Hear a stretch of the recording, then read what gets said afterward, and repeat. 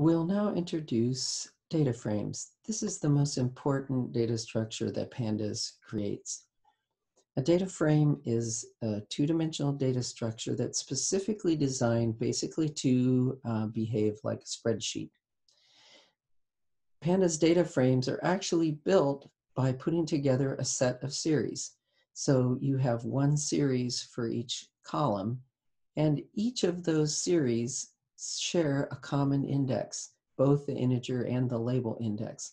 So if this essentially means that the common shared index refers to the row in the table, since each column, the corresponding position in each column represents the same row.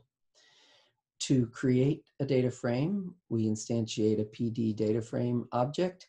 And just like in series, if we include a list of strings, then that list can be used to assign labels to the rows in that data frame. So let's jump in and create some data frames here. So the easiest way to do this is to define the sequence of series by using a Python dictionary. So the key for each item is the name of the column, and then the value for each of the items is the list, which is used to generate the items that are in that column. So if I want to create a dictionary to describe my group list and my legs list, and I want to call them group and number legs, this is how I would set that up. So once I've created this dictionary, that's what I pass into the data frame, the PD data frame instantiation statement. And then just like I did with series, I'm going to pass in index equals animal list, and that will assign each row a name that it corresponds to the names in the animal list. So let's go ahead and run this.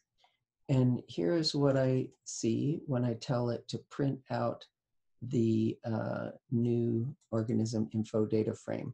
So I can see here's my group column, here's my number of legs column, and it contains the values that I had in the group series and the number of legs series. So I basically put these two series into the table here and here.